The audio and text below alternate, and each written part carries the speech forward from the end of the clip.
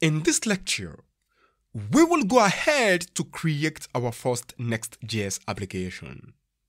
So quickly within the desktop, we are going to create a new folder called Next course. You can decide to name the folder whatever you like, but make sure the name is descriptive to define the intention of the project. Sounds good, right? Beautiful. Now quickly open up the VS Code.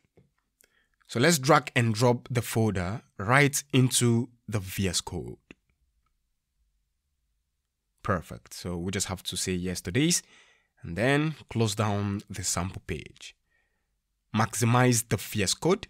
Let's quickly open up the VS Code integrated terminal. Do that with a shortcut Ctrl+backtick. And for sure, the backtick is located at the top left corner of the keyboard, right below the escape key. Command B to close down the Explorer. And I want you to see everything that we are going to do here. So let me increase. Okay, now it is fine. To create a next project, all you have to do is npx create -next-app at latest. So this will help install the latest version of Next.js.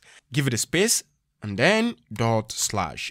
So this will have it installed in the directory next course, which is the directory we created earlier on.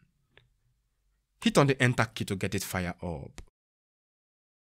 Will you like to use TypeScript with this project? So we are going to say yes. And to choose the options, you are going to use the tab key over here, the left arrow key or the right arrow key. So you can switch between yes or no. Okay. So let's keep it yes. Hit the enter key and it says, would you like to use ESLint with this project? Of course, yes. And again, would you like to use Tailwind? Yes. Let's keep it yes. And it says, would you like to use src directory with this project? And for now, I don't think we would like to use that. So let's keep to no. Would you like to use the app router? Yes. Would you like to customize the default import alias? Of course, we need the alias simply because it is a shortcut that allows you to refer to a module or file using the custom name instead of its full path. Okay, so it is needed. Yes. I said, what import alias would you like to configure? Let's just hit the enter key and have it installed. The installation is ongoing. And here, I just have to stretch it out a little bit so you can see everything.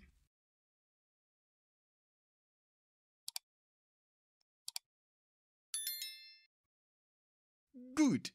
Next.js installed successful. So now I'm going to do npm run dev. This command will start up the development server on localhost port 3000. Hit the enter key.